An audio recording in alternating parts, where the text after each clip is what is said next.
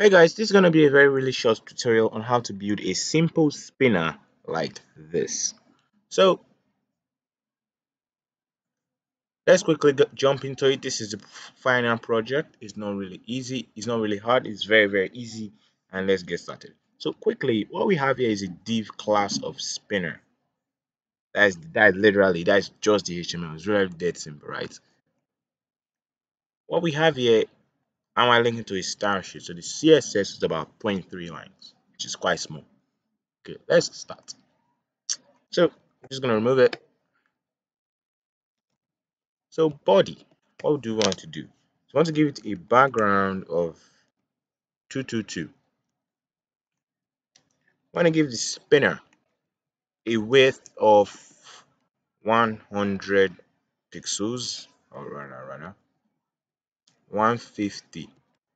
150 pixels, height 150 pixels, and border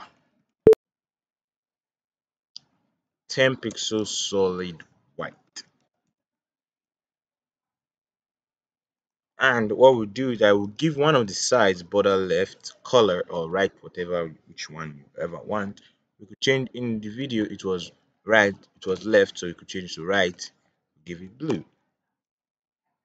And what we'll do is border radius 50%.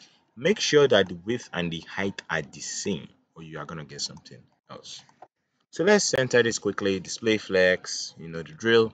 Display flex, justify content center, center is on the x-axis, align center is on the y-axis. But for us to see it, what do? We give it mean height 100 yards. Boom.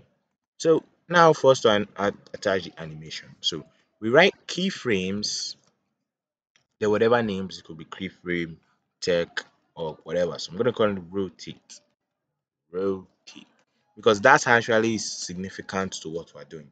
So in animation, in the keyframes, that there are certain the way you define states in your animation. Keyframes are essentially states in your animation. That's why it's called keyframes.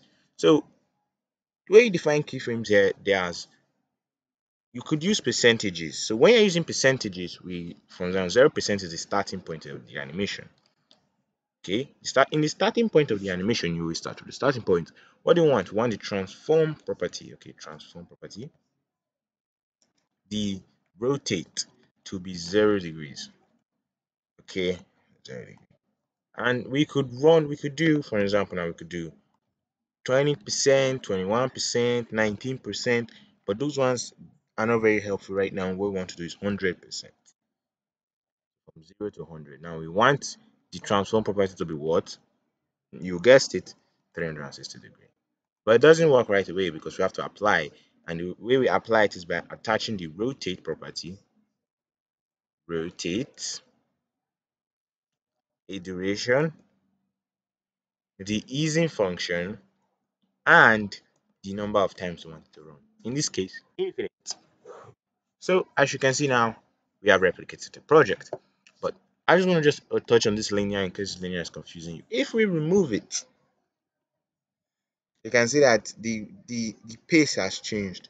So that is there to make the speed consistent. So that is that for the project. As I said, you could experiment with it. You could change this to red. You could make this bottom. I don't think that's gonna work. You could make it bottom. You could even make the border dashed or something. Whoa, this one looks cool. Wow, this one looks cool. I never this one looks cool. Because you can actually see the spinning. You can change this to dotted.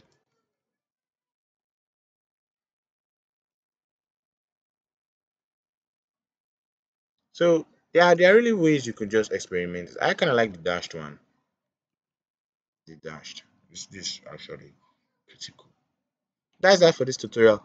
If you enjoyed, like, subscribe, and see you in the next one. But before I cut the video here, I did upload a okay.